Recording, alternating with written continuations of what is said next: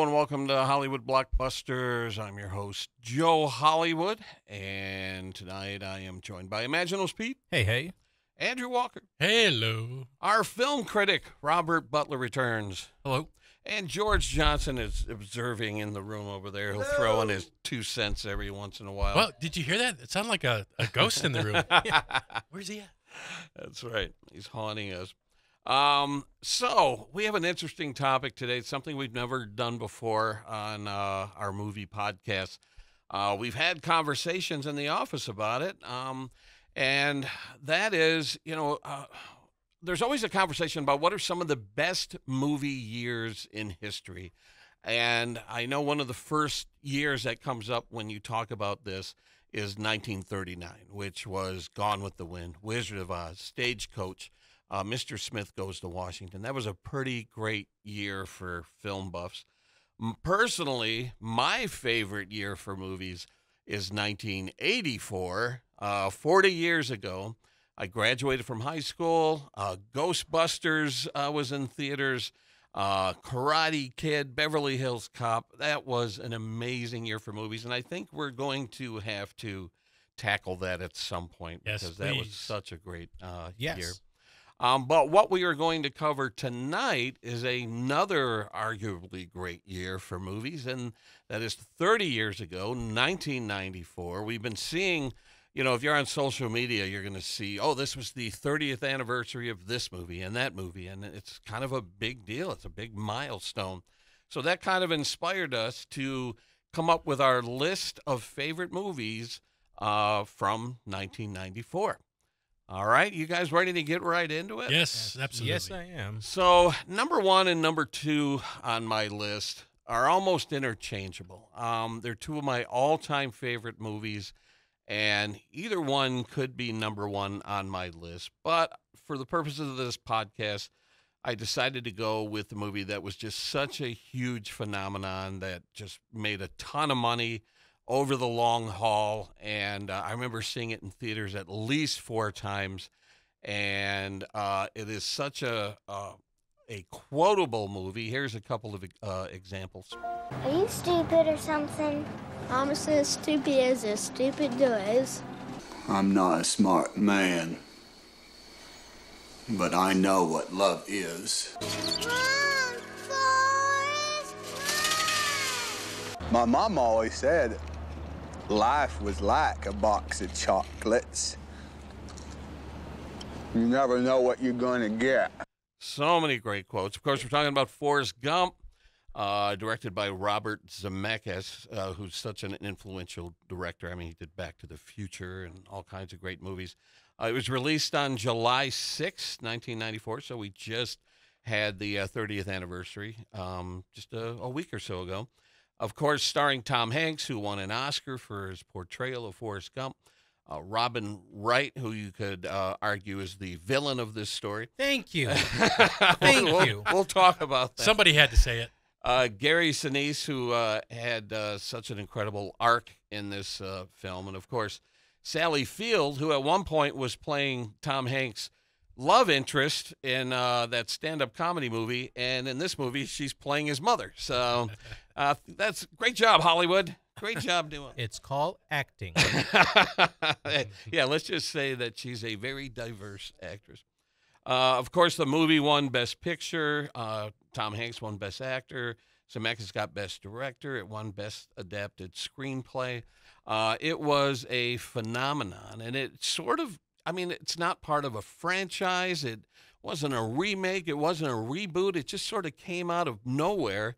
And like I said, had legs. It just did really well over the long haul. And, people have asked, what movie do you feel you most connect with? Which one really speaks to you? And I got to say, for me personally, it's Forrest Gump. There's a lot of things that I connect to in this movie. For one thing, the relationship with Jen A, because I've gone through a few of those. And throughout the movie, his brushes with greatness, I've experienced that. I was just a stupid kid from Hamtramck, Michigan, who found myself standing next to Bill Clinton or John Travolta, or all these big names, and I'm like, how did I get here? How did I end up in this situation? And seeing Forrest Gump, I really related to that. I was just like this feather on a breeze, just going through life and finding myself in incredible situations. And also, you showed your butt to Lyndon B. Johnson, That's right. like a lot of us do. Got shot in the buttock. Yeah. I feel like we shouldn't be talking about showing bare asses in this room. I think all of us have stories right now. I'm not casting any aspersions. I'm just saying. I think all of us are in the glass house right now, and all of us have stones. None of us can chuck them. So there's a lot of reasons why I love Forrest Gump. Tom Hanks is one of my all-time favorite actors. I've been following his career since Bosom Buddies, and just absolutely love this movie. So let's start with you, Nick. What are your memories, impressions of Forrest Gump?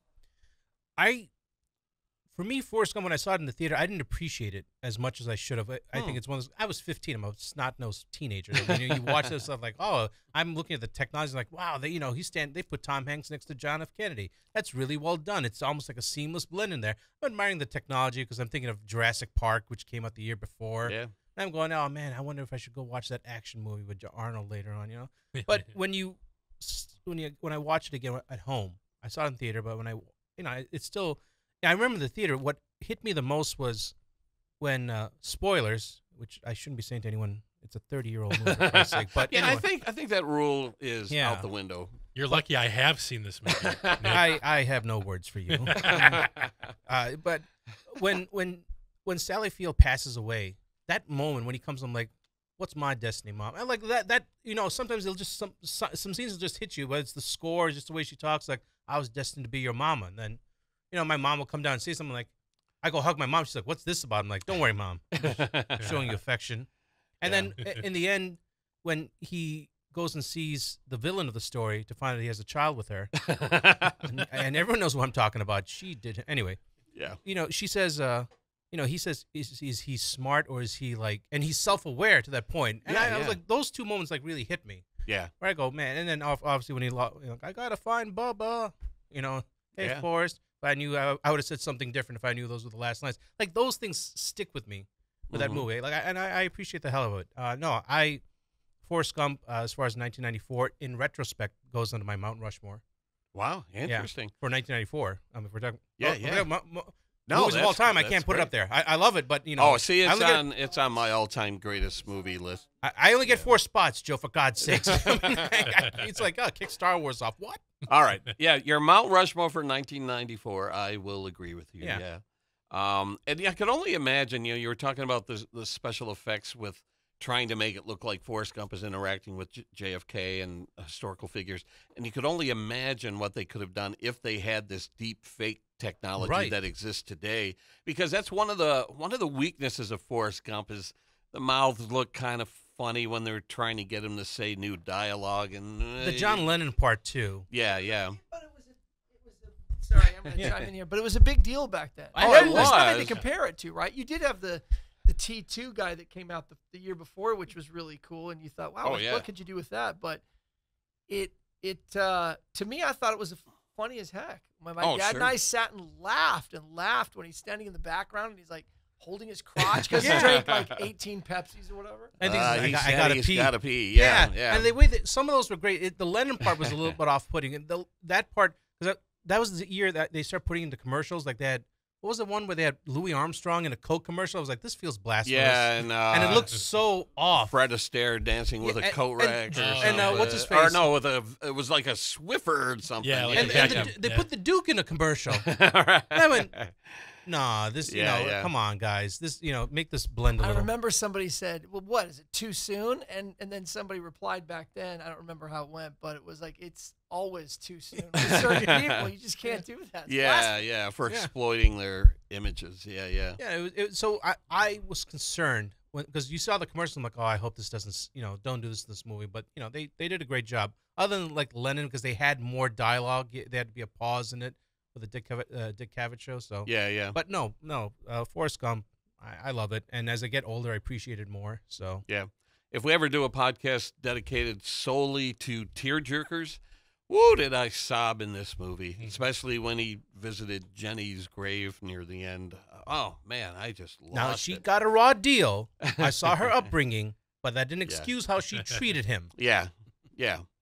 Like I said, I can do a whole podcast on that sort of thing where, the friend versus boyfriend situation that we tend to find ourselves in. So, yeah.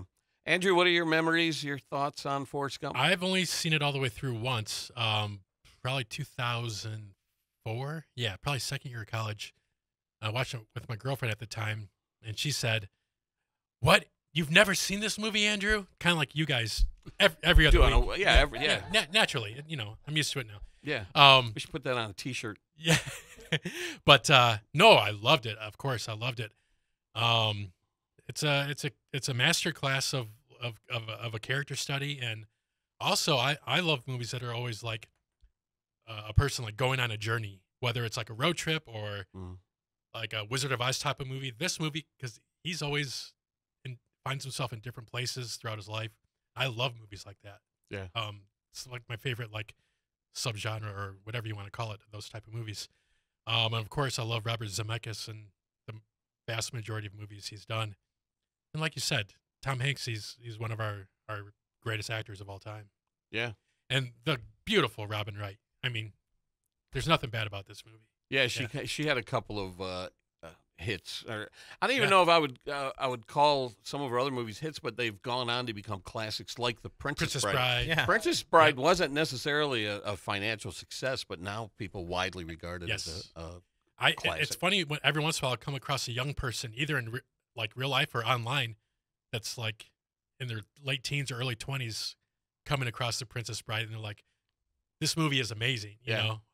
Yeah. So it's one of those movies that people are just going to keep finding, even as the decades go by, and everyone loves it. I will say one thing. When they talk about young people watching that stuff right now, they watch Forrest Gump and they go, "God, could you imagine it like back then? It must have been like magic to them." I'm like, they're talking to me as if like I'm some, like we grew up as Hicks or something. I'm like, you little so-and-so. I'm not going to, because I don't want to get us in trouble, but I'm like, oh, you watch those reactions like, God, it must have felt like magic to them. Could you imagine being at that time? It's like so brand new. Like, wow, I wish I could be them like you. It's like, hey, look, they didn't have toilet paper back then.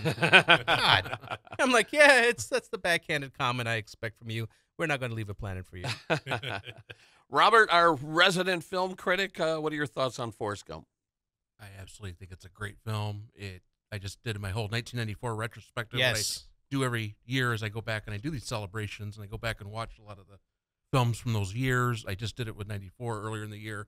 And at first I didn't know what to think of Forrest Gump in retrospective because it's got beaten up over the years by some people. You know, you get the snots, you know, you get the revisionists, you know, you get the online mob. And what do they like to do? They like to bring down a lot of great movies. Yeah. So I went in, I'm like, is it as bad as what they're saying? I'm like, and I watched it again. I'm like, no, this is every bit as great as it was in 1994. It's a very moving and endearing film. Greatly acted still a technical accomplishment. I actually think it's Zemeckis' greatest achievement yet, and I also think it's Tom Hanks' best performance. And for a film to have all these tonal shifts in the film, it pulls it off so well. It never feels jarring. Yeah, and you know, some of the best movies are the ones that mix humor and drama and pathos.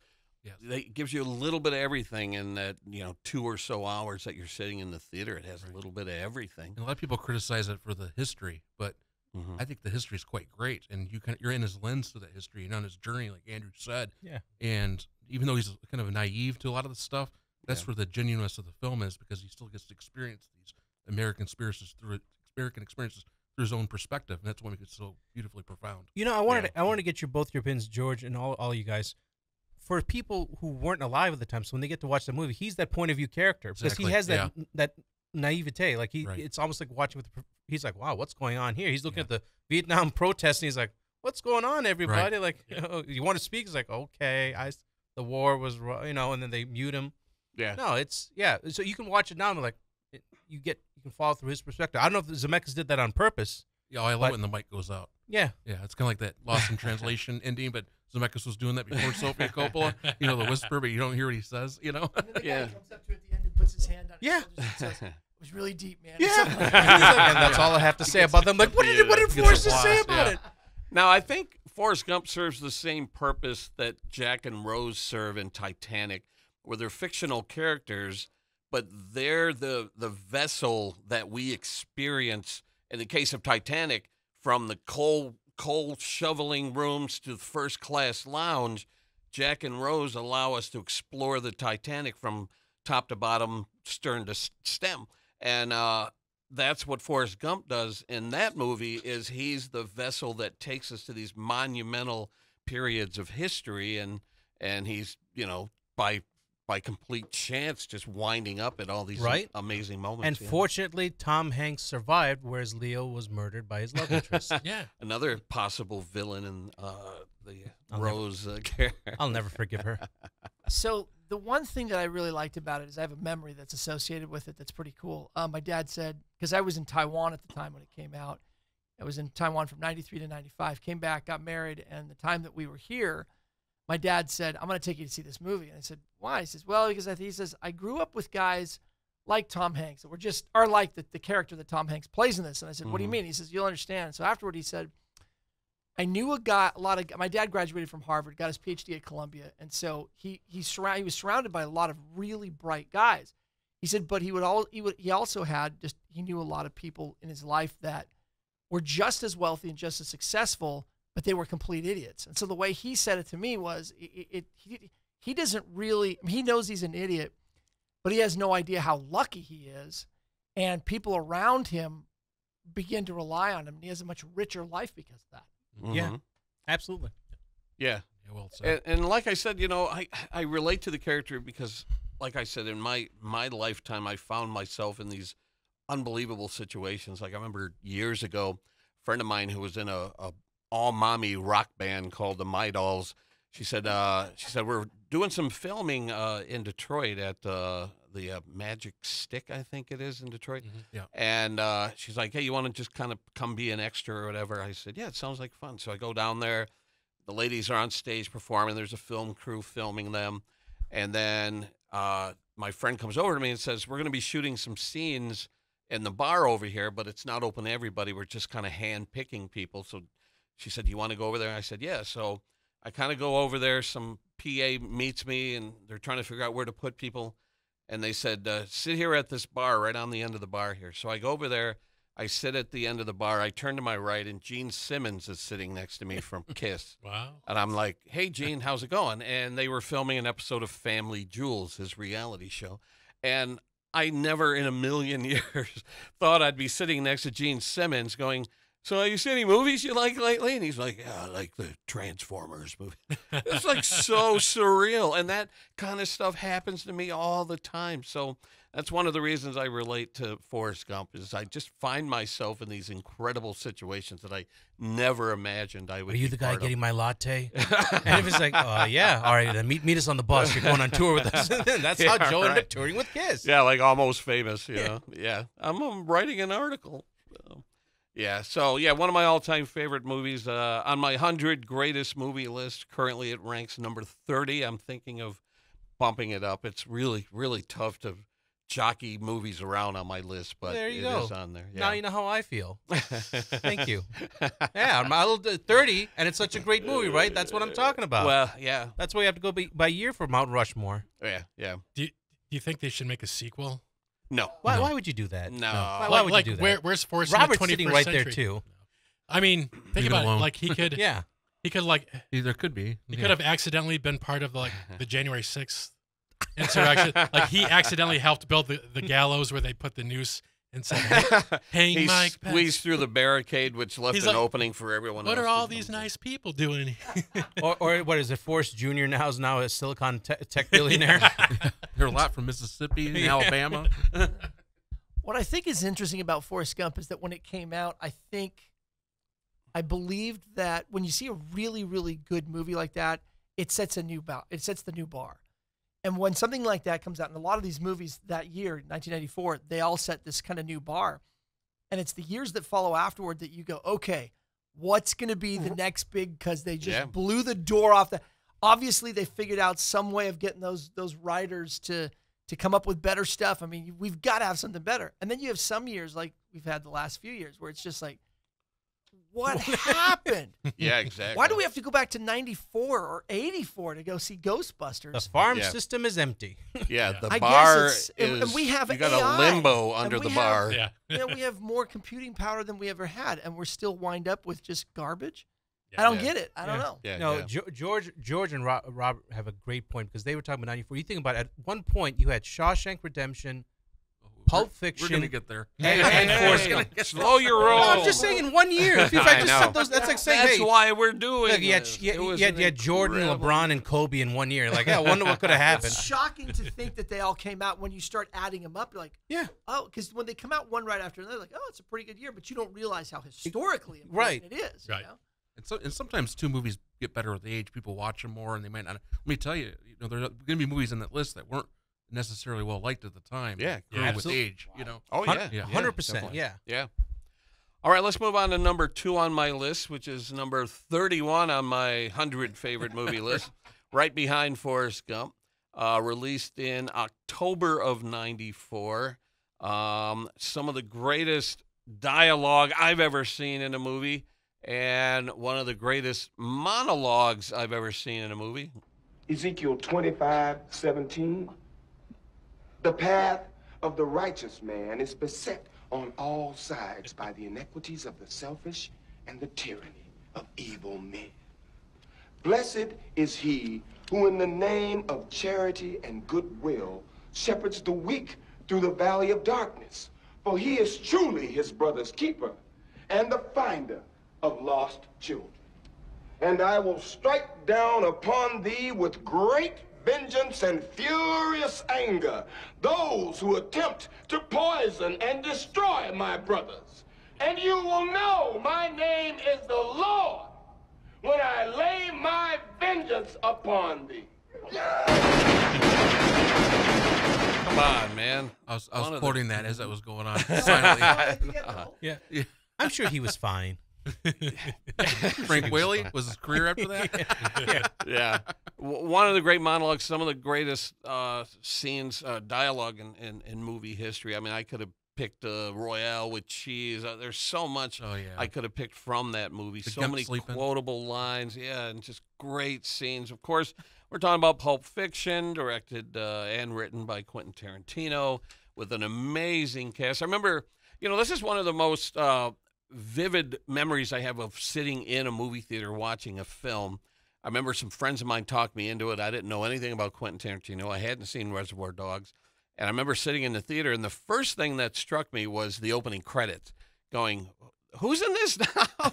Bruce Willis? What? John Travolta? Sam Jackson? Like, it kept going on and on and on. Harvey Keitel and Christopher Walken. I'm like, this is one of the greatest ensembles I've ever seen in a film. Yeah. And so it won Best Original Screenplay. Unfortunately, it came out the same year as Forrest Gump, so lost a lot of those categories. It was nominated for 7, only won the one. It grossed $107 million domestically on a $8.5 million budget, plus $10 million in marketing. And it was the first Miramax movie to gross over $100 million. And I remember clutching the arms of my seat as Tarantino manipulated us through all those scenes with the pawn shop scene and Bruce Willis's character Butch, like going back to his apartment to retrieve the watch when you knew that more than likely someone was going to be waiting in ambush. It was just so manipulative, and like I came out of there like sore. And it was one of the most thrilling experiences I've ever had in a movie theater. Now, it's not necessarily for everybody, because on my 3rd or 4th viewing, I said to my sisters, "You got to see this movie, Pulp Fiction." I dragged them to the theater, and they were angry at me. At the end of it, they were like, "Why did you make us watch this?" And I quickly realized, okay, maybe it's not for everybody. But I think it's one of the greatest movies ever made, definitely on my 100 greatest movie list. And the movie theater experience was so memorable to me, seeing it with my friends and watching it unfold. And one impact that movie had on me was accepting the fact that a story in a film doesn't necessarily have to be linear.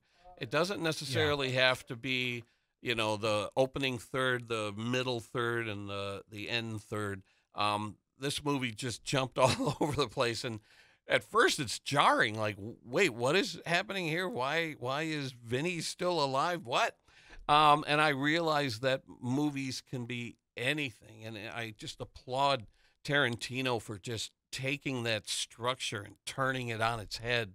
And I'm sure there are a lot of, you know, film professors out there going, okay, now this isn't normally how you tell a story, but it works in this case. But it opened my eyes. It made me hunger for more movies that were different from the norm.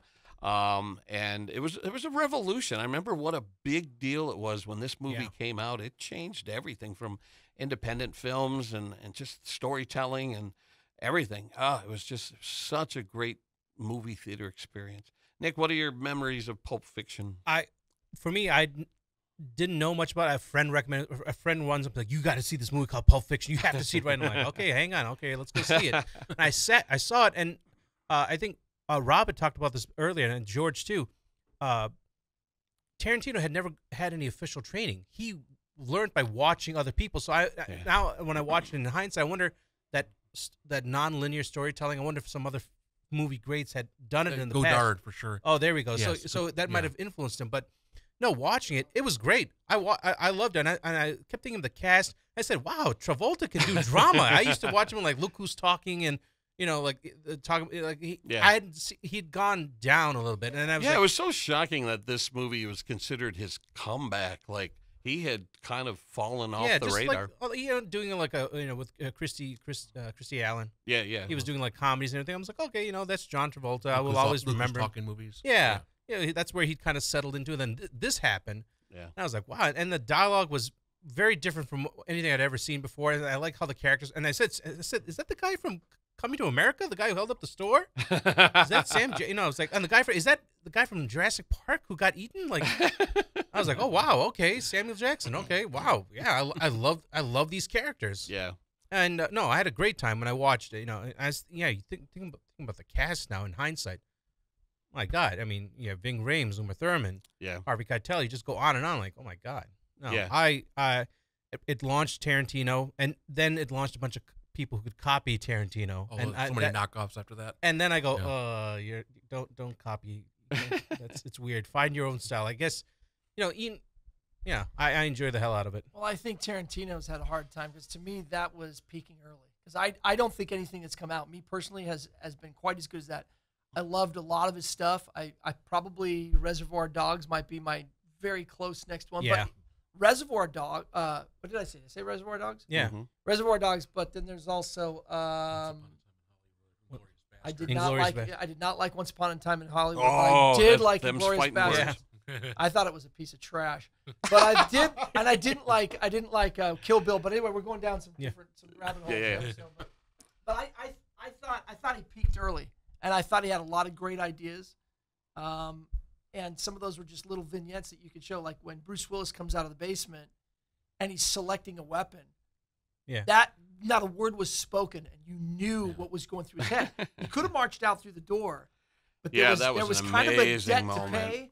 And boy, I tell you what, there's not a day that didn't pop up that or something from Pulp Fiction in my mind. It's quoted often, and the thing is, I never understood.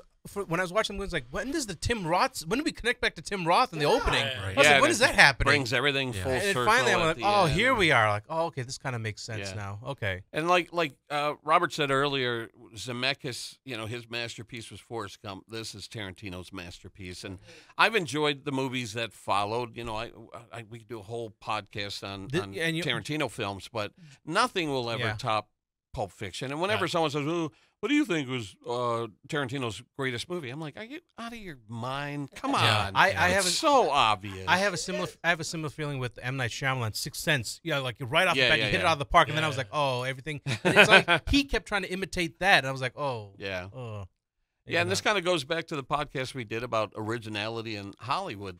Tarantino was inspired by movies that came before him, and he included a lot of that in Pulp Fiction. And then everyone who followed Pulp Fiction looked to Pulp Fiction for inspiration. So that's your originality in Hollywood. I'm going to Xerox the Xerox. What could go wrong? Oh, wait. Our audience doesn't know what Xerox is. Andrew, your memories of Pulp Fiction? Yeah, I didn't see it until, I was in Houston, probably 2009. Okay. That was the first time I saw it all the way through. When I just went on a tear and started watching all of Tarantino's movies in a row. After I had seen Inglourious Bastards in the theater, I'm like, oh, I got to go back and watch the ones I haven't seen. Yeah. And of course, it like you guys said, it instantly was a classic in my mind. Yeah, that opening scene with Tim Roth and I forgot the Honey Bunny. Yeah, Honey Bunny. I like that scene just in and of itself to open up a movie is excellent. The dialogue of them sitting at the table going back and forth, and then finally they just sit up and say they're robbing the place, throw a gun in the air.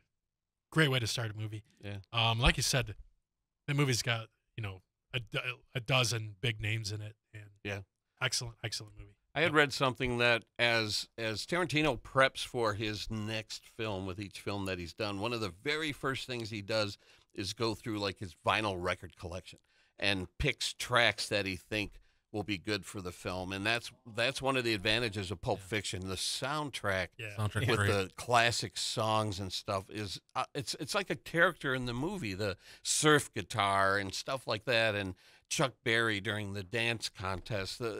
That is such a huge part of what makes a Tarantino movie a Tarantino movie. Yep. Robert, your thoughts?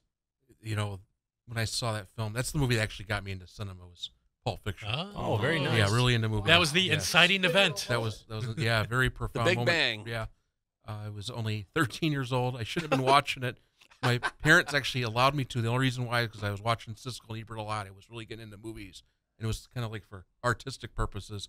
And I came from like a Christian family and stuff, but they're like, he loves movies. He's looking at a different angle. He's not watching it for exploitation and stuff like that. But I like the educational angle you took. That I should have used that. See, he was well ahead of his time. Me, I'm trying to get fake IDs and sneak in.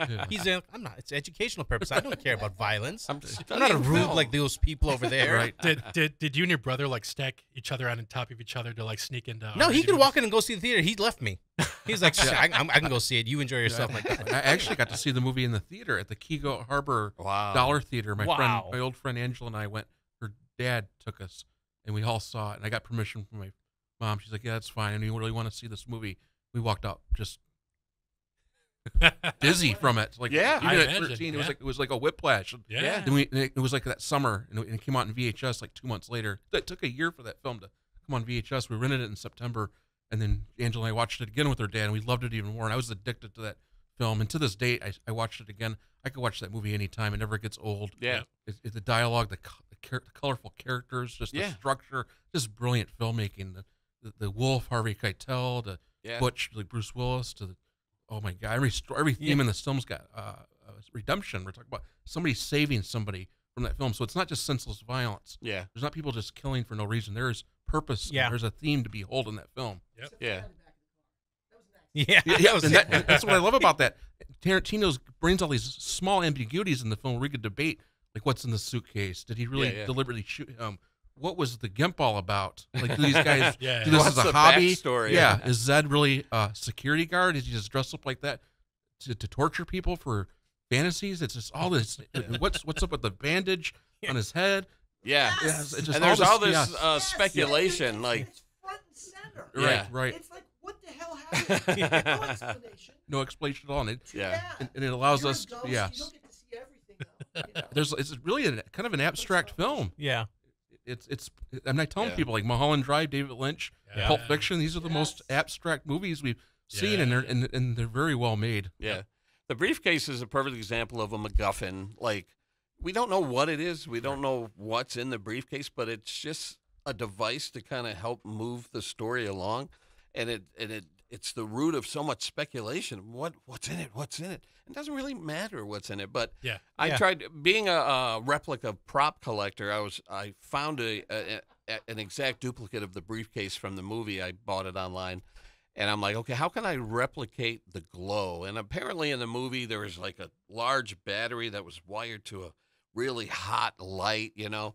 And I'm like, I don't want to do that. So I went to Home Depot. I found a motion activated light that you might put outside your home or something, you know, if there's something going on. So it was battery operated. I put some Velcro on there to hold it inside the briefcase, and I painted the light orange.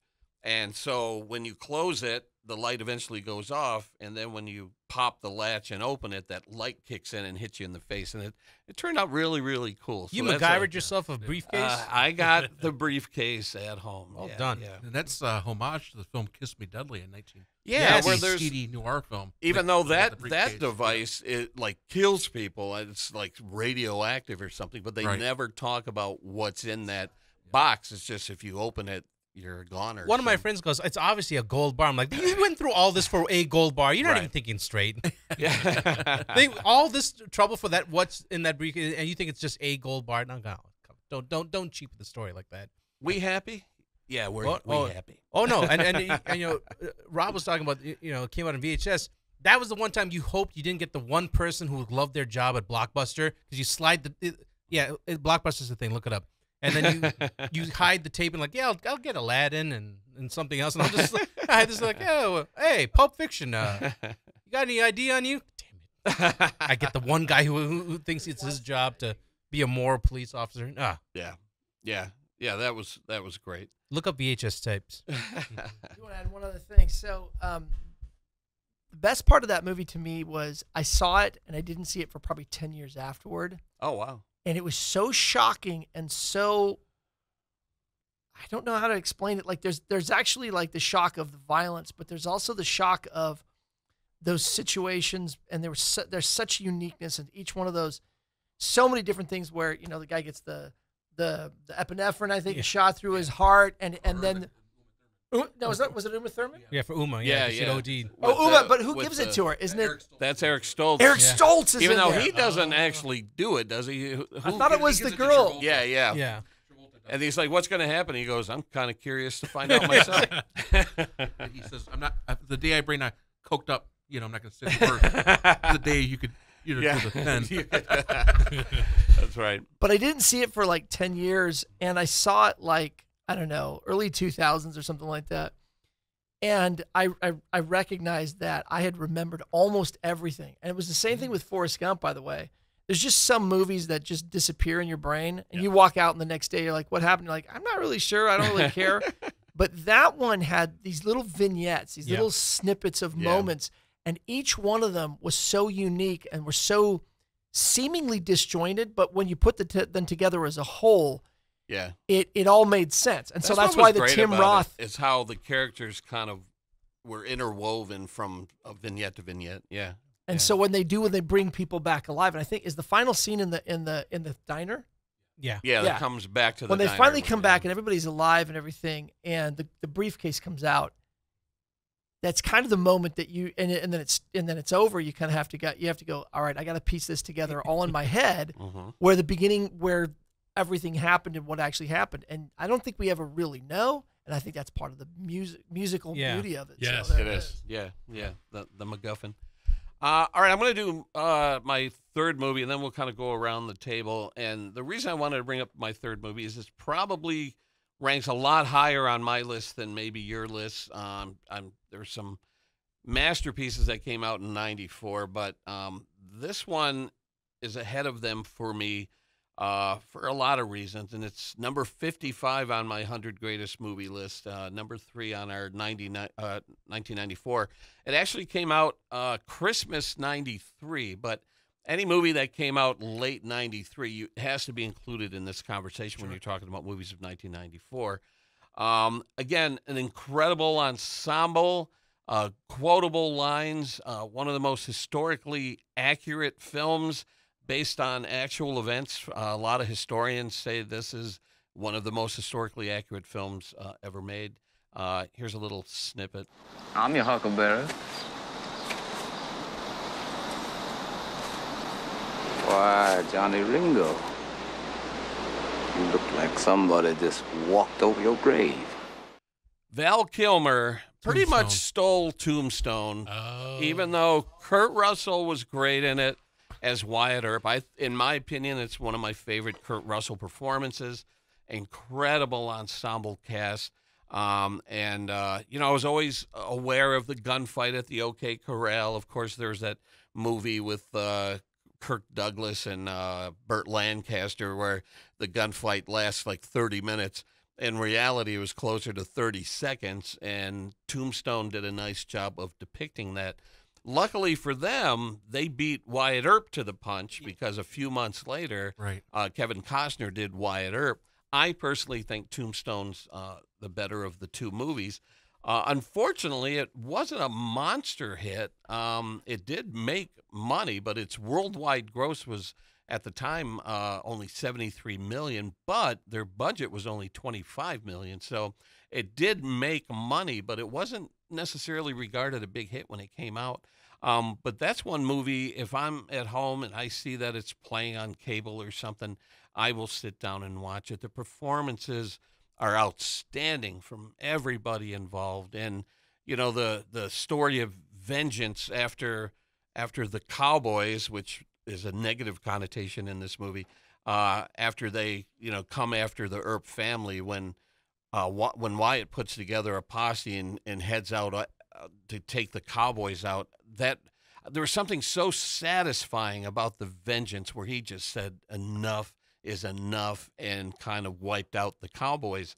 Now, one of the interesting things is when you read about Wyatt Earp historically, there are factions that agree or disagree about whether or not he was the hero of this story. There's some historians that say, if you really dig into it, he might have been the villain in the story. But for me, Tombstone, I love the story of Wyatt Earp and the gunfight at the OK Corral. And Val Kilmer, he should have won an Oscar. I don't know if he was even nominated, but he should have won an Oscar for this performance in Tombstone. He was outstanding with that, that sickly demeanor. He had, what did he have? Tuberculosis. Tuberculosis. He was just so great in that movie, and the bond that Wyatt Earp and Doc Holliday had, it was just so much fun. So for me personally, this movie ranks a lot higher on my list than it might for the average film buff. Any observations on Tombstone? No, I enjoyed the movie when it came out. I wasn't big into westerns at the time, but again, it was a friend said you got to go check this out, and I watched it. And only in hindsight do I get to hear stuff about the Hollywood shenanigans where Kevin Costner was not a fan of this, and he used his connections to try and kind of crap on the marketing and try and see if they could get it pulled, shifted from theaters, like pulled from theaters.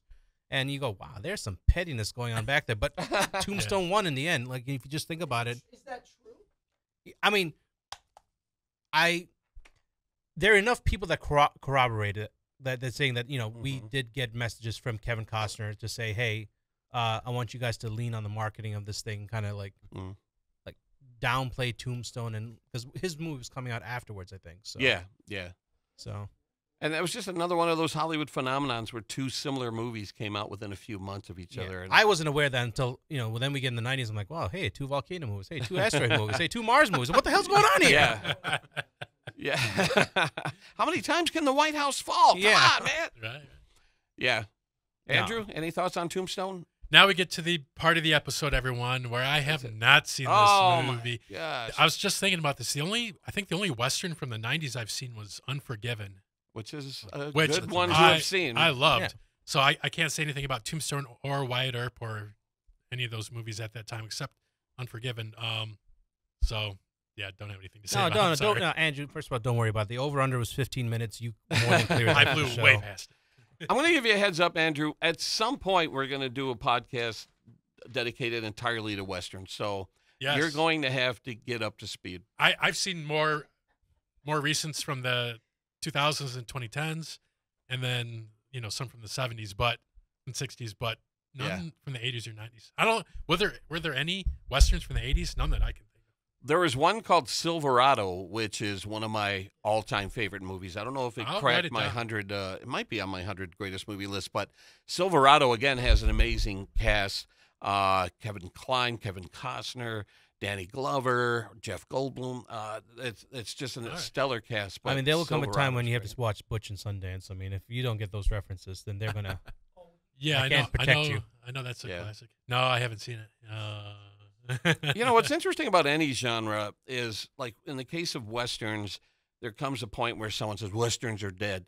And yeah, they're dead until a really great Western comes along and they go, Westerns are back, baby. That always happens, but you need to make a good movie. It doesn't matter what the genre is. People will come out and see a good movie. Okay, so my 2 cents on the Western is it's like sci-fi outer space movies. The cool thing about the Western is that it's total lawlessness, right? So people still say, oh, it's not like the Wild West. And what they mean by that is everyone carried a gun. Everybody carried a gun. You kind of take the law with you. You have everybody. There's no functioning arm west of the Mississippi to ensure that people do what they say they're going to do. So your word is your bond, and people learn to trust each other. Those types of things. But then you also have people that are like, all right, if nobody else is going to take care of this guy, I'm going to do it myself. So you have revenge and vengeance and all those types of things. Frontier justice, and you have mobs, and you have all kinds of things. And the fact that you got the technology of a revolver, which is pretty badass, right? Yeah. You can flip that thing around and boom, boom, boom, boom. You have six shots. It's not a musket. It's not a musket. Yeah. So this thing, you're in so much trouble, sir. So that's one of the things I like about. Anyway, I love the genre. To your point, I love the genre, and it's never going to go away because we're never going to have a history like that. Yeah. We do have that kind of with Japanese feudalism and some of the Seven Samurai and stuff like that. Seven. Yeah. Magnificent Seven later on, which was a ripoff of that. So, but I love the genre. To follow up on that point, what I love about the Western genre is that you can take stories from other genres, like you said, Japanese films, yes. and adapt them to the Western, and it just works for any genre. You can do Romeo and Juliet as a Western film if you wanted to. Yeah. It might has happened, but And I And love you the can Western. you can marry sci-fi and Western like Cowboys and Aliens. There you go. I mean, Star Wars had a feeling of that early on. The first half of Star Wars had a, Yep. Oh, yeah. had a Western Desert feel. That's inspired by Planet, Kurosawa, yeah, and yeah. some of the Exactly. Leone movies are inspired by The Kurosawa. Big Fortress, isn't that what it was called? Andrew, Or Hidden Fortress. Fortress. Yeah. you are a Tarantino fan. Hateful Eight. I know it's not like George said. He peaked early, but Hateful Eight. It seems I love Hateful Eight. My least favorite Tarantino. I'm with Andrew on this one. I love Hateful Eight. It's my That's Tarantino. my least favorite Tarantino movie. I was saying Mine's came Death out in Proof. 2015. 2015. I saw it once in the theater. I wouldn't mind giving it another shot because I know, you always see movies differently when you see them 10 years apart or whatever. Yeah. But it just left a bad taste in my mouth at the end. But whatever. Yeah. Is I agree Django, with you. is Django Unchained Django considered a Unchained. Western? That's a Western. Sure. Oh, definitely. Okay. Easy. Is Yeah, it a yeah. Western or a Southern? It's a Western. To me, it's a considered Western. Yeah, yeah. It's a little bit of. I mean, it takes place in the South, but Yeah, yeah. Okay. Yeah. We'll revisit Tarantino. We could do a 3-hour episode on On Tarantino. Tarantino. Yeah. Robert, before we move on, I want to get your review of Tombstone. I think it was very undervalued at the time, like you guys discussed. That movie actually was not celebrated until VHS. It didn't find its following until VHS. I remember vividly. I mean, it came out in '93. I didn't start hearing about that movie until like '94. I remember Blockbuster was really pushing that movie, and then it went on cable and just gradually found its audience over the years. I went and revisited last year during 2023 to celebrate its '93 release because it came out in '93 in December. But you're right, though. Like, it wasn't released probably until the theaters till January, and it started coming on VHS. That's where people really found it in '94. Yeah, But exactly. no, it's a really well made film. And who directed that one again? Wasn't it Pat, the director of Rambo, right? It's interesting you bring that up because I've read behind the scenes with the making of Tombstone, and the directing on this film was a disaster. And I think they went through several directors, and I remember reading that Kurt Russell took the reins and directed large portions of Tombstone. Okay. So is he uncredited as a director? He's Wow. definitely uncredited, but I knew it they had was like production problems, but I didn't know that. he was like, Russell- if I don't take charge of this movie's not going to get finished. Production problems. I wonder if that's the Kevin Costner effect. And about this, 30 years later, here we are. Kevin Costner still doing 3-hour westerns. Yeah. Yeah. Like you brought up Wyatt Earp. Here's another one right now, Horizon. It's called. They had to pull part 2 out, but and then of course Dances with Wolves. And, right. Yeah. But Tombstone's a very skillful. My camera. Man down, man down. What I love about this is that Robert is like our Wojnarowski or Ian Rappaport from NFL. Like, you can bring him in, and it's like, Robert, we need to. Like, No, it's a very skillfully made film, and Val Kilmer is extraordinary in that film. And he really was snubbed for recognition of that year. I think it's one of his finest performances. I agree. Yeah. I agree. And, I don't know if we've talked about this. I know we've done Oscar-themed episodes, but it would be interesting to go back and look at past Oscar ceremonies and correct the mistakes. And I really feel like Kilmer deserves some sort of recognition that year. He was just It wasn't even my favorite Western of that year at the time. In hindsight, obviously, I have a better appreciation for Tombstone. I enjoyed Maverick. Okay. That was Mel Gibson. That was it kind was a of comedy. fun. Yeah, because it was a comedy at the time. Western, yeah. And I ended up watching, like, because again, another one of my friends, like, you got to watch. It's Mel Gibson in a comedy, a Western comedy. I'm like, okay, I'm going to watch this. Yeah. And it has Jodie Foster. And I'm like, what? Yeah. Jodie Foster. James Gardner. Well, that's what was cool is bringing back James Garner. He originated the role on television, and so it was cool that they tied that in. Nice. Right. Yeah, and I watched that movie. I was like, yeah, this is it's a fun movie. You just watch them, like, yeah, okay, I get it. I enjoyed it. But now, obviously, Tombstone I rank higher. But at the time, in 1994, as a teenager, I'm like, hey, Maverick, this is funny. All right, so that's my I'm top a peasant. 3. We're like 50 minutes into the podcast. We've done my top 3. We did discuss Pulp Fiction. That's a lot to discuss. Well, yeah, right. Right. Yeah. We're not just gonna like just walk by Pulp Fiction. Like, yeah, then here's another movie, and then on our thing over here we have Clerks. It's like which deserves credit, but you're not just gonna skip by and something about Shawshanking Redemptioning something. I don't know. Yeah. We cram it in at the end. All right, Nick, I want to give you a chance. Have we discussed your number 1 film for 1994 yet? No, because let's hear it. Yeah, I mean, look, Forrest and obviously, Pulp are going to be up there. But for me, I loved The Professional. Leon, they call it Leon the Professional. That one, when I saw it, that left an impression on me because that was the first time I saw Natalie Portman. It was Jean Reno. And, yeah, there we go. And we had Gary Oldman on there. And I had seen him in Dracula. So I was like, oh, man, Dracula's going to be another bad guy. I was like, oh, wow, this guy's he's a psychopath. I love it. And I enjoyed the hell out of the movie, and then it didn't get a lot of pub. It's one of those things. I think Robert, I'd love to get your take on this. That when you saw the movie, people were like, oh, I don't know, it felt kind of weird. I wasn't getting it at the time. It seemed kind of like, I guess it's like your generic violence thing. But when you stop and you just watch how he took to Natalie Portman, how he kind of trained her, and she took her, and when I think she's like that scene where she's standing outside, like open the door, and I'm going, wow, she's how old? And I'm like, oh, what am I doing with my life? And she's like younger than me, and she's delivering performances like that. No, I love The Professional. So the one thing that we got to mention about that is that I saw that more recently, and they've cut out the scene, which is, I think it should have never made it onto there, but there's a scene where Natalie Portman gets dressed up like an older woman. Yeah. And they've taken that out, and she talks about how painful sex will be and so forth, and he's flattered, and I think that his reaction is perfect, but going down that road is very weird, and I wonder if that may have had something to do with its reception. It absolutely was, because I was in the theater at the time, and I'm like, are we going to see a kid having a sex? I'm like, I don't know about this. I watched it again, too, and I have to agree with George here. I think it's problematic. I think it's a very well-made movie, but that scene should have gone on the editing floor. Especially now. Especially the history of the filmmaker. Yeah. He did have he married a 13-year-old girl. He dated a 13-year-old girl. Yeah. Wow. And they eventually married. So it's even more troubling to you find out in the hindsight. I'm like, oh, man. And the way he films and frames her and shoots her, it's really kind of creepy looking at it. I loved that movie when I was a kid, but watching it in my adult eyes in retrospective, it really hurts me, too, because I'm like, wow, I wish he didn't do that with her in that film particular. But outside of that, if you throw that out, it's still a very strong movie, though. Yeah. Right. Yeah. And I that was one thing when I left the theater. I'm like, they could have implied it rather than actually show it. I'm like, if you want to go in implication, you can do that. Yeah, Luc Besson's the director. Yeah.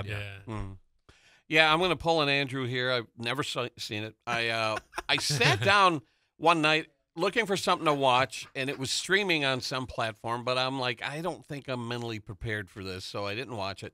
The only reason I'm even aware of it is because, when you talk Natalie Portman, they go, oh my God, their first movie, blah, blah, blah, blah, blah. That's the only reason I'm even aware of it. But yeah, I haven't seen The Professional. Gary Oldman's brilliant. Yeah, of course. Maniacal performance. Yeah. Absolutely. Yeah. And then, Andrew, it's on your list? Yeah. It's on my list. I agree with everything that was said. It is an excellent movie, but it is also problematic. There is no way that movie would get released today. Right. Oh, I mean, but that scene would be out, obviously. The scene would be out, yeah. That scene would be out, and I think rightfully so would be like, wow, this is really problematic. Yeah. I think, and like Robert was saying, like the gaze of the camera on a 12-year-old, I don't know how old she was, 12-year-old Natalie Portman, like it's not.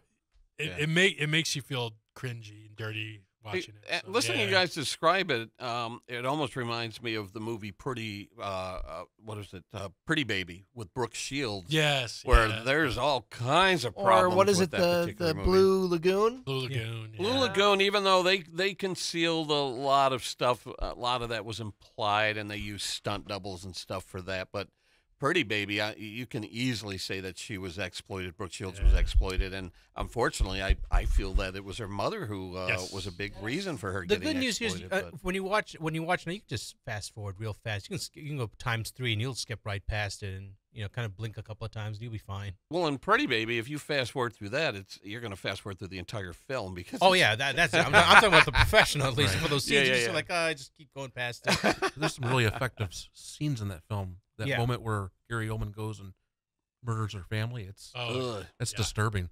Okay. Yeah. I don't Joe's know like, if I don't know if that sounds like but my kind of movie. my other one was Shawshank. I mean, that's when I first saw that, my friend's like, it's a Stephen King adaptation. You got to go see it. I'm like, oh, is it a horror movie? He's like, no, trust me, you got to. So I sat down, and I watched it, and I went, oh my God, this is, and I felt so bad. I was like, if he doesn't make it, I'm gonna be so mad at this movie because you've taken me on this. Are you kidding me? Should I add that to my list? Of Have you movies not to see? seen Shawshank? I have not seen Shawshank. Holy moly! Wow.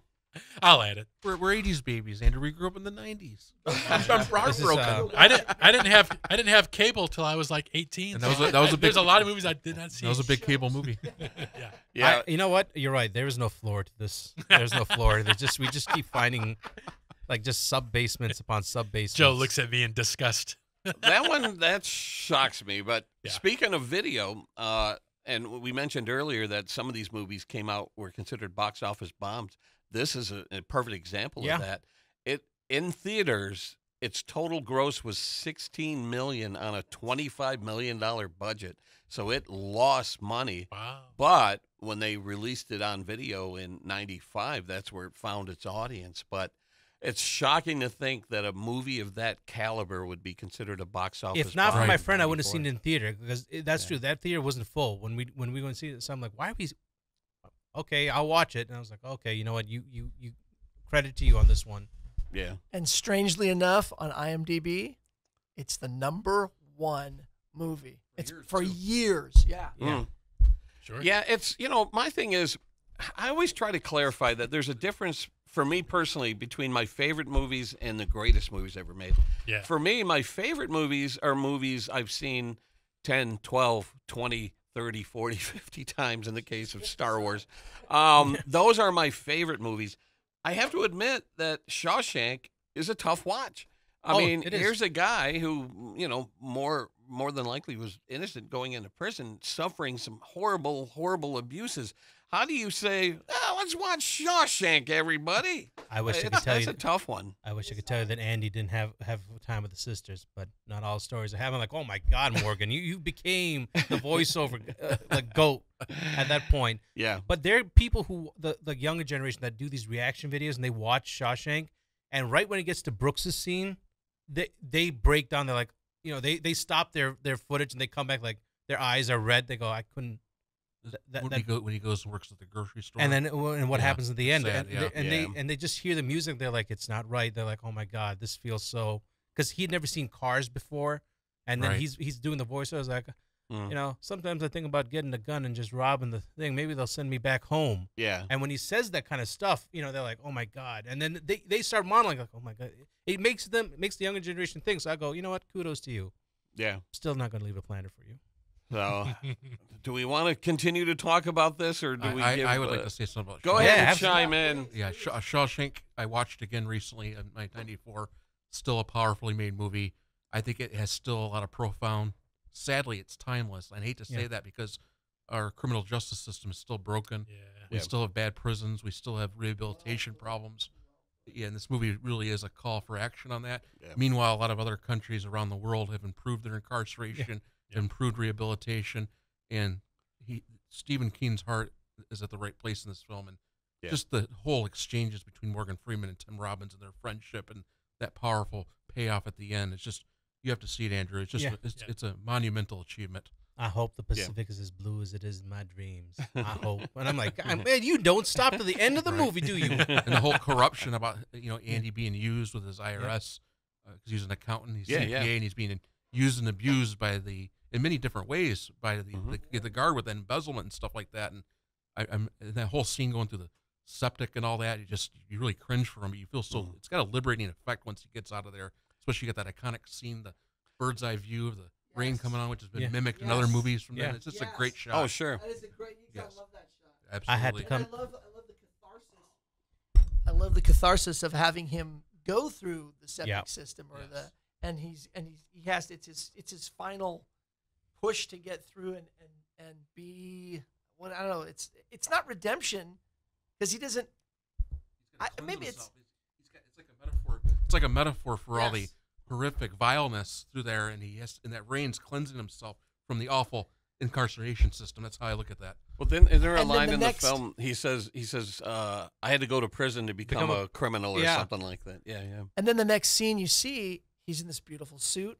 He's got these beautiful shoes on. He's signing the name of the warden or whoever it is, and you're like, hell yes, this is what I was waiting for. You know, I don't want to ruin it too much for Andrew, but I will say this: don't worry about me. This movie's been out 30 years. Watch it with your parents. It's a really good movie. I mean, and honestly, it'd be a good mom. It's a good dad movie too. Years ago, I did a podcast on Hollywood's greatest endings, and this has to be right up there as greatest endings in film history. Because that was the thing. When they said it's a Stephen King movie, I'm like, oh, God, no, don't tell me what you're going to do this ending for me. Exactly. And then I was like, Stephen, God bless you. Well done. Yeah. Did you have your Wheaties? I mean, like, was it sunny outside when you wrote this? Not all Stephen King movies are Stephen King movies. Yeah. So, yeah. Andrew, have we discussed your number one yet? It was hard for me to pick one. I mean, oh, you could go with that one. I like that one. Which one? You know exactly what I'm talking about. Yeah, Robert gets it. Probably Tim Burton's most. I mean, his smallest movie, I guess you would say, but Ed Wood. Was that 94? Yeah. Okay. Yeah. See that on I think it only had a budget of like $5 million. After doing Batman, Beetlejuice, Batman Returns, Nightmare Before Christmas, he's like, I'm going to step back a little bit. I'm going to keep my guy. What's his name? Johnny Depp. I'm going to keep Johnny in this, but you know, everything else is going to be small. And I think it only made like $5 million. Something, very small. It did produce an Oscar winner, right? Martin Landau won Best Supporting Actor for Bela Lugosi. He's great in it. And he played Bela really Lugosi. And that was the big thing. Martin Landau not only got nominated, I'm like, can he do it? Come on, man. Just get it for your career. Yeah. Ta-da! Yeah. And then I'll just go through real quick, and I'm not going to talk a lot about them, but just some honorable mentions. The Crow. Yes, The Crow's on my top 10. I love the use of miniatures in that, for the city and stuff. Yeah, and the budget kind of forced that. Like the cool little T-Bird, which they just recently released in diecast. When you see that car racing down the street, apparently it's a remote controlled model. Yeah. Yeah. And it's supposed to take place in Detroit, but everyone knows that that's not how the cityscape of Detroit looks. Yeah. I mean, with the exception of the constant fires and nonstop crime. Of course. But Ernie Hudson is great in it. Everyone. Brandon Lee. Well, let's go. Since you brought it up, we need to address that. I mentioned earlier about having these visceral moments in the theater. And when you know what happened to Brandon Lee, for those of you who don't, he was killed on set by a prop gun. And they had to debate whether or not to release this film at all. And Miramax stepped in and said, we think we can make some tweaks to it and release this film. And so they did some reshoots, did some creative editing, and in some scenes it's kind of evident where you can tell where they got creative. But I remember sitting in the theater, and it was so surreal because you're watching a movie about a character who was killed and comes back to life, played by an actor who was killed and is now this living, breathing character on screen who was stunning and, dare I say, beautiful on screen.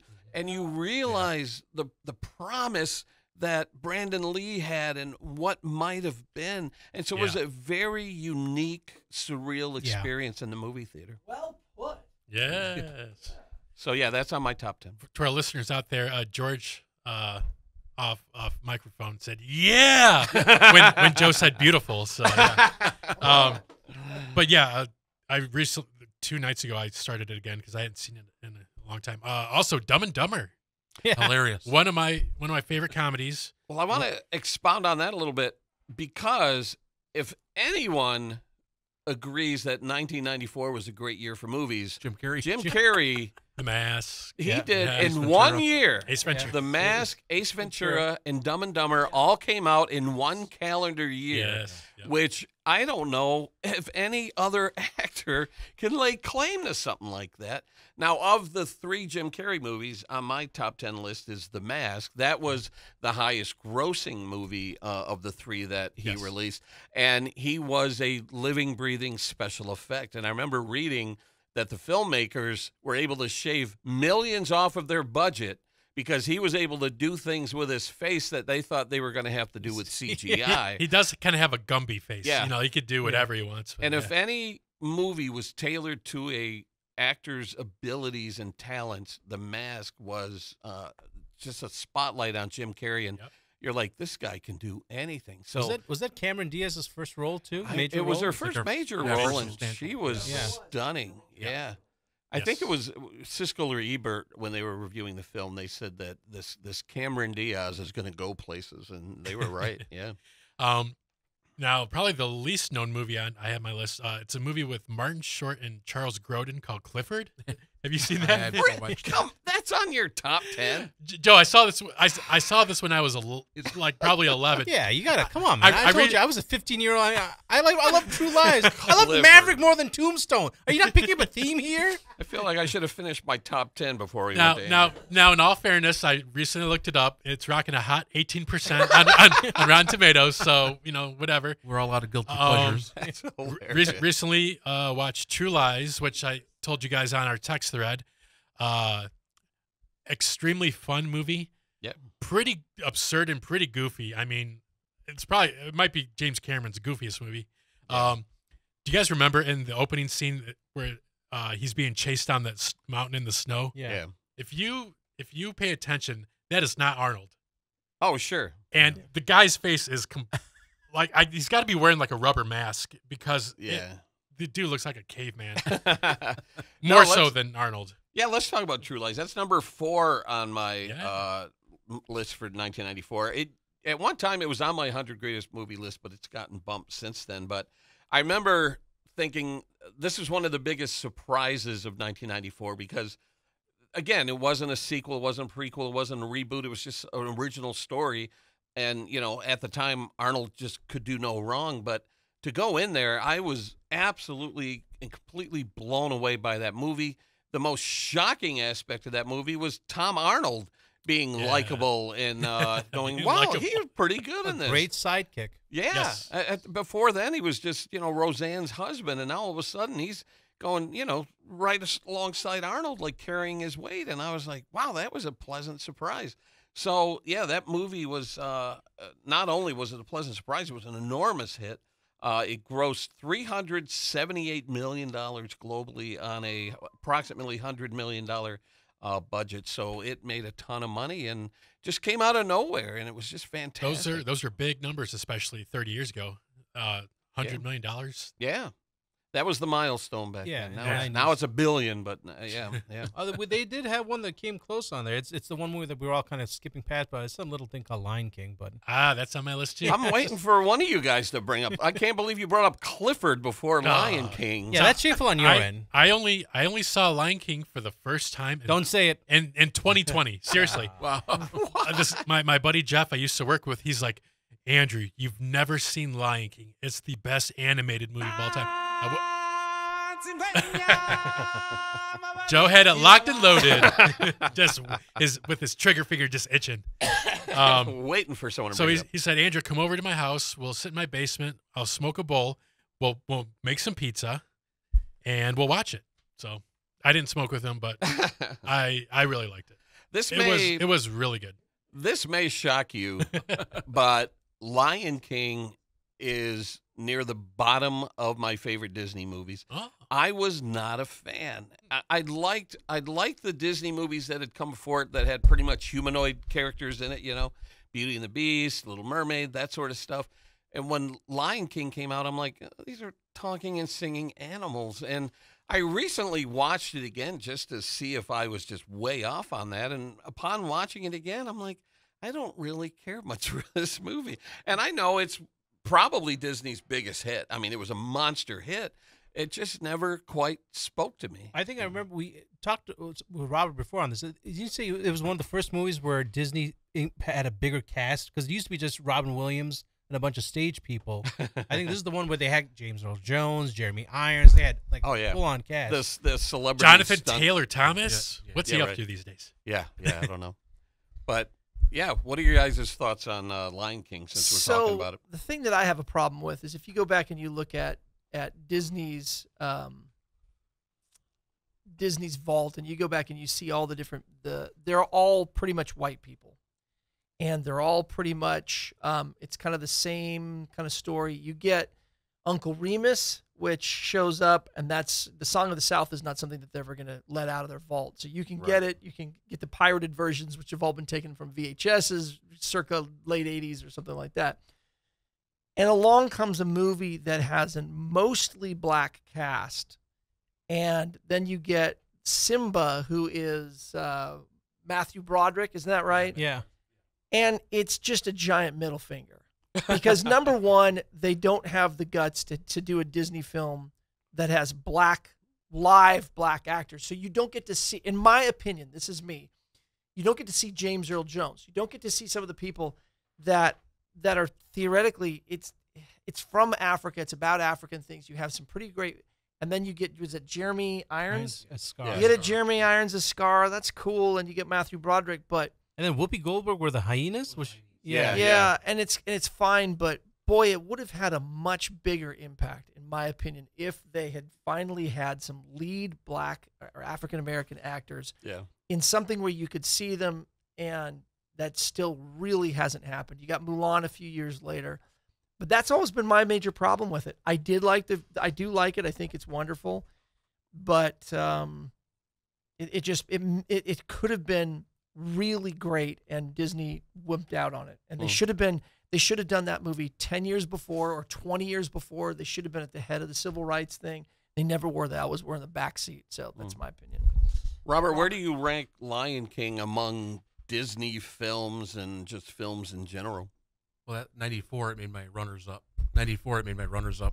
And I think it's an exceptional movie. I think it's one of my favorite Disney films. I'd put it top tier Disney. But to George's point, I agree. I think that Barry Jenkins is doing a new Lion King movie with Simba film. It's like a prequel sequel where they talk about the James Earl Jones lion, Mufasa. Mufasa as a young lion. It's got more of a black-driven cast, African American cast, and whatnot. So they're going to be correcting all of that stuff that should have been done years ago. But again, they're doing it as a prequel. And I'm like, I think I know what happens to Mufasa. Right. It's like, is he going to make it through this? I think he'll make it through the end of this movie.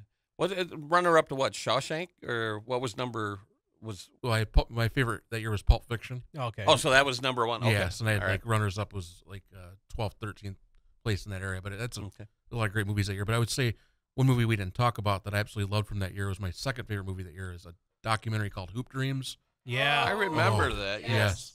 That's a very powerful film about adversity. It's about two young high school boys who go to this private school, prep school that Isaiah Thomas went to in Indiana. One can't afford it, and it's really heartbreaking when his parents can't afford to go into school, and he's got to go back to the Chicago inner city school to play ball. And the film just goes on this journey for 4 years from their freshmen to the seniors. I watched it again. Every time that movie still gets me. You cry. Even when the mom goes to school and she goes to nursing, she becomes a nurse, and she's really there trying to fight for her son so he could graduate and go to play ball in college. And you're seeing these boys go to championships, and they go with injuries, and they're going through all this stuff that life throws at us. And let me tell you, that was a movie that captures this essence of life. It really does. Powerful movie. I think for me, it's the greatest documentary I ever saw. And I know Siskel and Ebert, that was their favorite that year. But I still think Pulp Fiction's my favorite, but I put Hoop Dreams at 2. Ah, interesting. Yeah, it was a huge hit at Sundance. Yeah, so talk about robbery. That film was not even nominated for the documentaries. Now people look back at that and they're like, wow, this movie should have won documentary. It's a defining documentary of not only the 90s, of all time. Another movie we didn't touch on that I absolutely love is Natural Born Killers. Very polarizing at the time. I think that movie, to this date, has a lot to say about our culture. And then as we see our culture getting darker and darker with shootings and it feels conspiracy prophetic. theories, and Oliver Stone really captured the fabric of our nation in that film. And looking at today, it's like, wow, this is timeless. This is a very profound movie. It has a lot to say about our media and how. And you talk about the depth of 1994, stuff like Natural Born Killers, and we talk about Heavenly Creatures, Clerks. Yes. There were movies that were coming out, and you're like, wow, again, the whole Mount Rushmore thing can only pick 4. Yeah. Right. But speaking of Natural Born Killers, I saw a clip from Conan O'Brien's podcast. I think it's called Conan O'Brien Needs a Friend. And he had Ted Danson and Woody Harrelson on as guests. And he said, Woody, what's the first thing you did after Cheers? And he was like, Natural Born Killers. And I'm like, holy crap. that was a He mind went from F. Woody Boyd to Natural Born See Killers. Woody, I'm like, what is he doing? What's happening right now? Right. I think that's Oliver Stone's last great movie. Now, Nixon's pretty great too, but not on that level. But that movie was very divided. To this date, it's still divided. But Robert Downey Jr. is so brilliant in that film as that seedy journalist who does those, current affair type of shows. And it really shows how exploitative and how sensationalistic the media is. And yes, the film is violent, but look at it now with all the films we had like Saw and all these horror movies. Sadly, it seems very tame now watching this now. Yeah, and it's quite crazy. And then my last film I want to discuss is Woody Allen's Bullets Over Broadway. Yes. Diane Weiss won Best Supporting Actors. That is a great film right there. I watched it again. Chaz Palminteri is brilliant. Yeah. It's really a great film about the creative process, and it's about John Cusack kind of playing like his own riff on Woody Allen. But he's trying to write a stage play, and he gets the funding from the mob, and the mob kind of muscles him to, hire his girlfriend, played by Jennifer Tilly, who's a horrible actress. And then meanwhile, Chaz Palminteri is kind of like her bodyguard, and he says, this is not how people talk. This is not natural. So he kind of comes as a co-writer. He makes it better, and then John Cusack starts to have his own epiphany that he's not as a great artist like he thinks he is. It's just a greatly scripted film. So Woody, so Woody Allen, so witty. It's just a brilliant film. Brilliant screenplay. And Ed Wood, I want to touch on that too. Yes. That is a brilliant movie about filmmaking right there. That plays tribute to the independent filmmaker. Yeah. And even Ed Wood, he's considered one of the worst filmmakers of all time. But there's still that beautiful scene in the movie, and it captures it. And it was actual footage. There's a moment of Martin Landau coming out in that movie, and it's actual footage. Yes. Bela Lugosi comes out, and he looks at that flower, and it's a very moving scene. It's like even Ed Wood still had that moment of sincerity in humanism. Yeah. I always think about, when I think Ed Wood, I think about how my nephew, when he was really young, I was trying to introduce him to movies that I love, but then when Halloween rolled around, I'm like, I want to show you what's widely regarded as the worst movie ever made. We sat down and watched Plan 9, and it was a memorable experience. My nephew and I sat there laughing out loud, and it's one of those movies that it's so bad that there's entertainment value in it. Like, they're in the cemetery and the grass carpet bunches up under their feet, and stuff. One cop had a gun in his hand, and he's giving people directions by pointing with the gun at people, and we just laughed. And so that's my thought of Ed Wood is, if you haven't seen Plan 9, check it out. Yeah, and that film kind of shows the making of it. Yeah. Even though it's considered a bad movie, there's still a profound respect to the filmmaker there, because at the end of the day, it doesn't matter if it's good or not. the collaborations where it matters. Yeah. Especially when you get together and you see that final product, whether it's good or bad, doesn't matter. There's a labor that's put into that movie. Oh, sure. There's a lot of struggle that puts into that film, and Tim Burton understands that. I think it's Burton's best film, and that moment with Orson Welles at the end, played by James Gandolfini, such a scene stealer. Or even Orson Welles. Yeah, when you think Gandolfini's playing Orson, I'm like, wow. Vincent D'Onofrio. I'm sorry, Vincent D'Onofrio. Yeah, Vincent D'Onofrio is playing Orson Welles, and then he tells him, like, I even struggle. He does the Orson Welles, like, I can't get funding, and it's still to this date. It's still an ongoing cycle where there's filmmakers struggle to get their films made. Yeah. Brilliant artists. Yeah. Imagine linking Ed Wood to Orson Welles. That's awesome.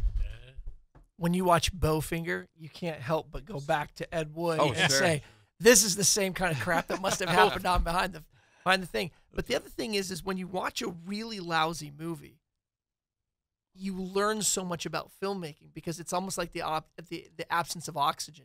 You notice it right away. And poor filmmaking, if they've got poor sets, poor actors, poor lighting, poor editing, sound, it just makes you feel even more grateful for all the time and effort and for the experience and education and for the discipline that goes into making movies. Yeah. And that's what that Ed Wood thing pulls out. He just has his own quirky way of doing things, and it's definitely not quote unquote right. But you have to be respectful to the fact that somebody is it's a heroic effort to pull all that together, to get all those people in the room, to get all those to pay money for good film, and have somebody say this is a piece of trash. It's okay. Let me see what you got. Right. And then what happens? Then they say, "Yeah, I bet I could." They'll, the armchair. I bet I could do that. Like, all right, go ahead. Yeah. Right. Yeah. Why is the camera shaking? Yeah, that's your hands right there. Yeah. Was it an earthquake? No. Well, then that's why you need a stand. A stand. That's right. I have 3 more films on my list we haven't touched on yet. I just want to throw out quickly. Grumpy Old Men. Came out Christmas Day, 93, and again, word of mouth through 94, became a pretty big hit. And Jack Lemmon and Walter Matthau together with Burgess Meredith stealing every scene that he was in. It's laugh out loud funny. It's touching. It was such a pleasant surprise. At that time in my life, I didn't think I would be sitting in the theater, watching Matthau and Lemmon again, and sitting in the theater watching that movie and having tears in my eyes from laughing, like when Lemmon's character throws the fish in the back seat of the car and it's just rotting, and Mathau's driving, trying to figure out what that smell is coming from. Yeah. I remember having just tears in my eyes from that movie, and the sequel's pretty great too. Grumpier Old Men is pretty good when they continue the love interest stuff, and Sophia Loren comes in, and Margaret's in the first one. But so that I hate was to say it, but they were both smoking. Oh, at that age. At that age, I was like, damn, you girls are smoking still. That's right. Now, here's a movie I'm surprised we haven't touched on yet. That's one of the biggest movies of 1994, and just a monster hit. And I think I have a little audio clip here. Pop quiz, hot shot. There's a bomb on a bus. Once the bus goes 50 miles an hour, the bomb is armed. If it drops below 50, it blows up. What do you do? What do you do? Keanu Reeves, Dennis Hopper, Sandra Bullock. Speed. Get ready for Rush Hour. That was a career-making movie, Speed. Keanu Reeves showed that he can be a leading man in an action flick after doing stoner roles and kind of schmaltzy roles. Here he was carrying this intense movie. Dennis Hopper, a great villain. Sandra Bullock reached the next level with Speed. Monster hit. I had no idea that L.A. had a subway until I saw Speed, and I'm like, why? How did the train come out from the street? But come on, you can't ignore Speed. And get this, on a $30 million budget, it grossed $350 million total. Wow, that is a monster Hit. So Speed was a blast in the movie theater. It was a roller coaster ride. And that's 1994's popcorn. You have great films. You have independent movies. Then you have popcorn munchers like Speed, True Lies. I will say this. You brought up a Forrest Gump sequel. We don't want that. But I will tell you what. If they did do a Speed sequel, I guarantee you it'd be great if they reunited. But they did, but not if they. Well, they did Speed 2, but I don't think Keanu or Sandra Keanu said, if they brought it back like Top Gun Maverick, just like they did with Twisters coming up, if they brought it with Sandra Bullock and Keanu together again, that'd be a hit. Oh yeah, I'm surprised they haven't done more things together. They're kind of talking about it. Yeah, don't be surprised if we see it in like 2 or 3 years from now. The question is, how do you get them? Why are they both on another vehicle that's not slowing down? It's like, it's happening again. It's like, oh, come on, man. Speed again. And come on, listening to that They'll make it clip, happen. how much do we miss the narrator, the trailer narrator? Oh, I miss them. In a world. In a world. Come on, man. You got to see the film In a World. They riff on that. With Lake Bell. Yeah. I've seen it. Yes. Keanu Reeves, Sandra Bullock. That's awesome, Now, man. but Speed is another S movie I got to add to my list of films to watch. Oh, I feel like you're trolling us now. This can't be real. Why would I lie about I feel like now it's like I'm just doing it just to give a middle finger to everybody in this room. You know what I mentioned earlier? You know, I have these Forrest Gump moments. One of those Forrest Gump moments was when a friend of mine and I were in L.A. in 2005. We stumbled onto Sandra Bullock's movie premiere, which was Miss Congeniality 2. And we're in Grauman's Chinese Theater with Sandra and the cast watching Miss Congeniality 2. And then we found out that the very next morning she was getting her star on the Walk of Fame. So my buddy and I go back. We got our chest up against the police barricades, and we got to watch Sandra Bullock get her star on the Walk of Fame. One of the coolest things that had ever happened to me when I was in L.A. So that was pretty neat. Nice. I feel like you're a line away from saying Steven Spielberg. I never heard of him. I love his sandwiches though. Love his delis. Love his sandwiches. E.T. What is that? All right, so we got Grumpy Old Man, we got Speed, and then we have to discuss this movie. This is just a short little clip. Help is on the way, dear! Mrs. Doubtfire! Help is on the way! It's 93.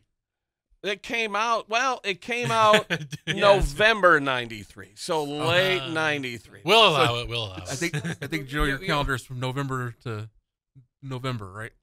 Well, if my argument is if a movie comes out late in the year, it's going to make the majority of its box office that following year. So we all got our own criteria. That's right. Yeah. So I felt obligated to include this. I was with you until Christmas. So that's everyone's at home for Christmas. Once you get to like November, I'm like, they have Thanksgiving and Christmas. People are home to watch the movies. And then, and you of all people, Joe, you know that back then, January, February, March were the dead times. Oh, sure. No one saw anything.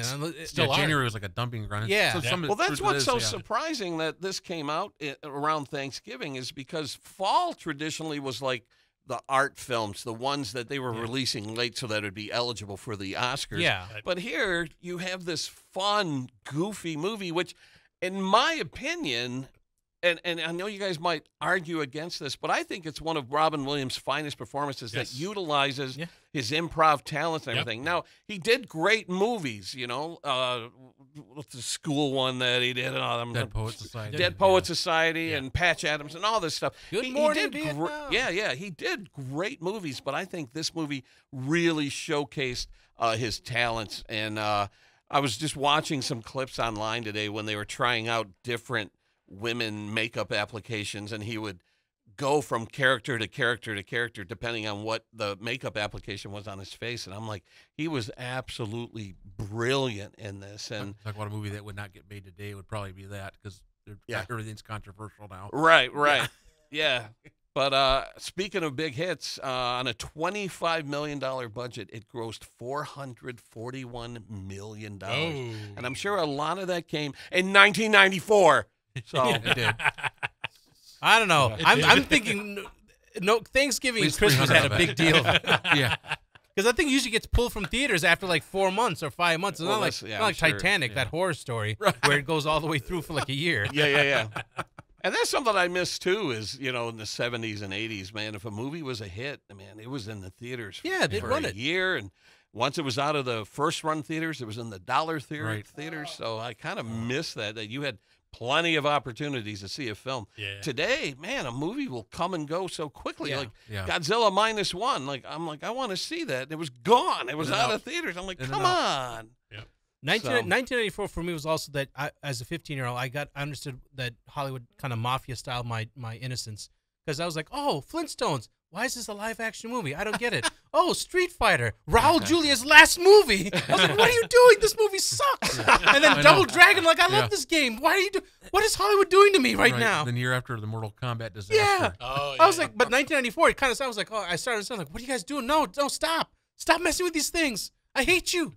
Ruin your childhood. Yeah. Let me ask you guys a quick question.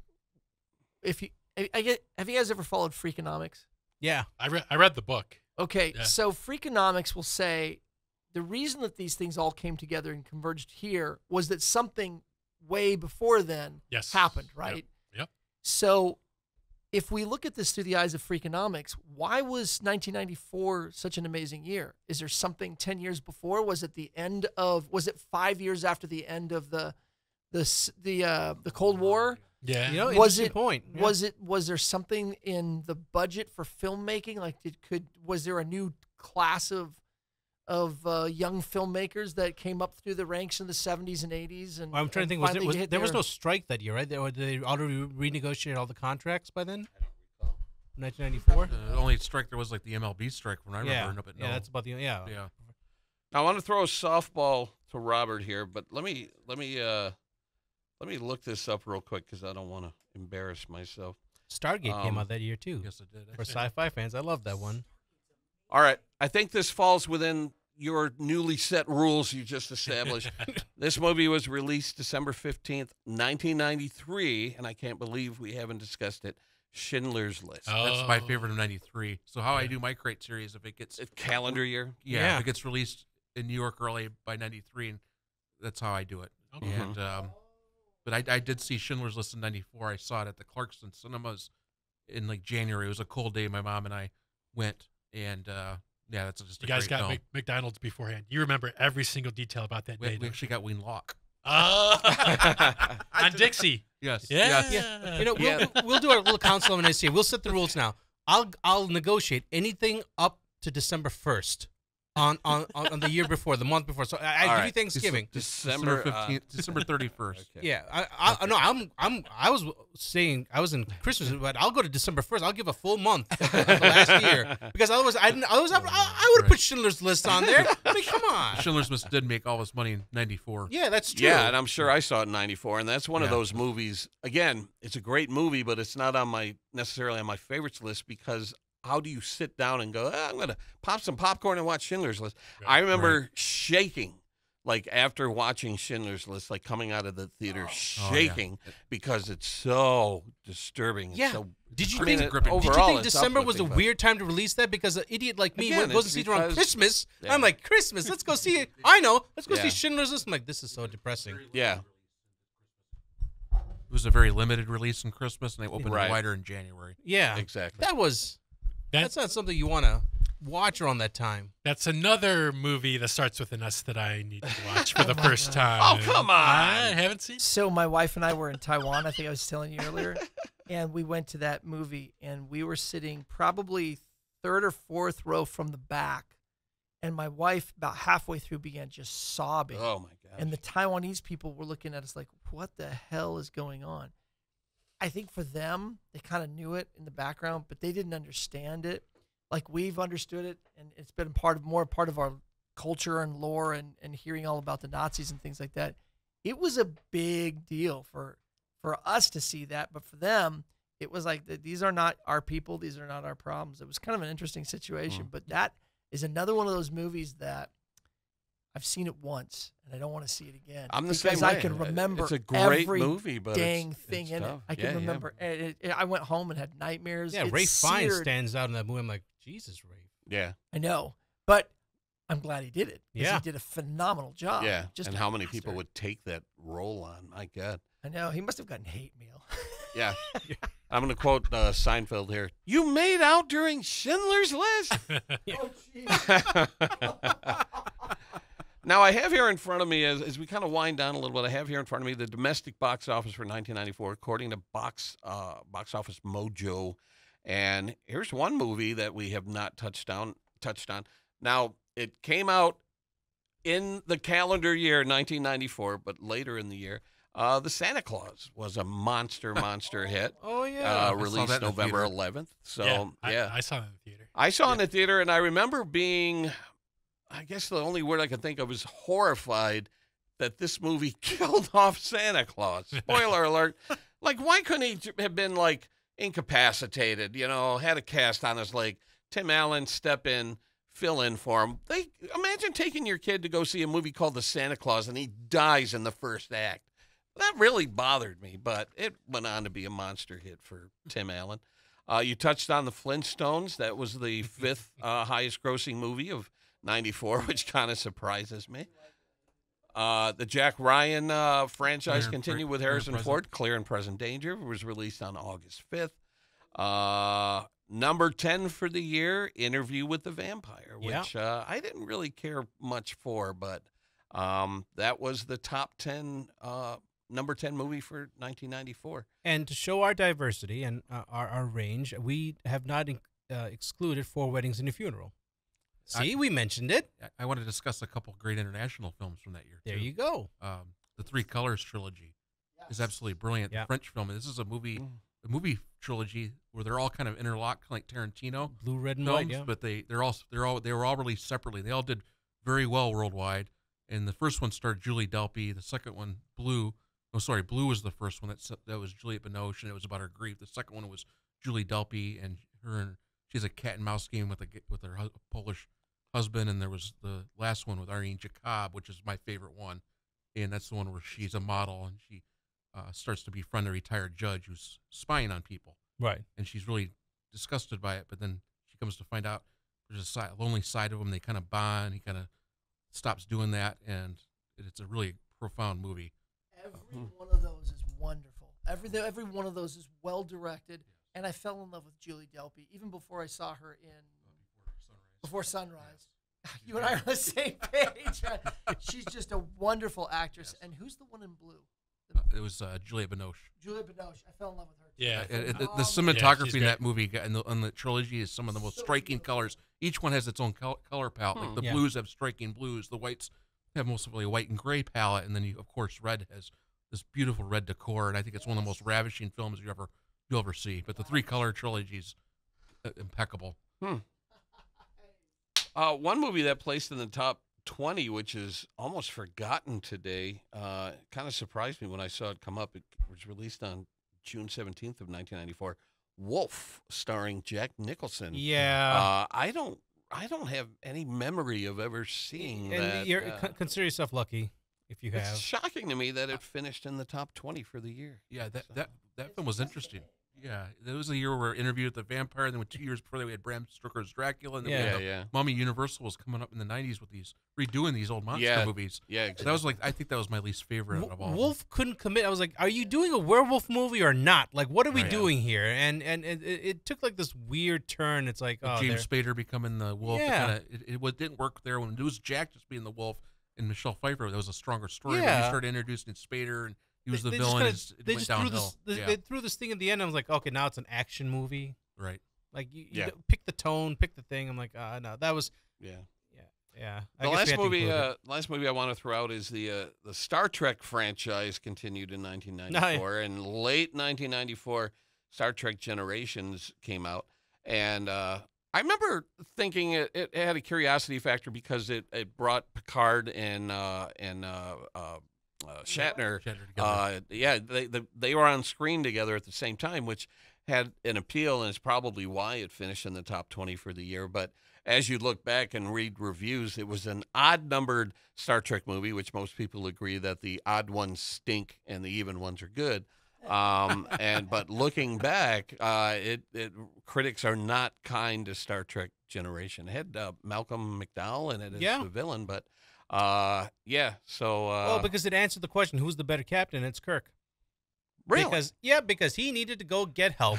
That's why he couldn't beat another octogenarian on a bridge. Like, I need help. Really, Captain Picard, he can't make it so. You have to go get a guy who was retired, living peacefully in that damn ribbon. But nope, I had to go get him. I see you have strong feelings on this. No, subject. no. I'm glad I brought it up. The whole sci-fi thing is like, who's better, Picard or Janeway or Kirk? I'm like, look, they all have their own strong points. You can put a gun to my head, I'm going to say Kirk. Yeah, interesting.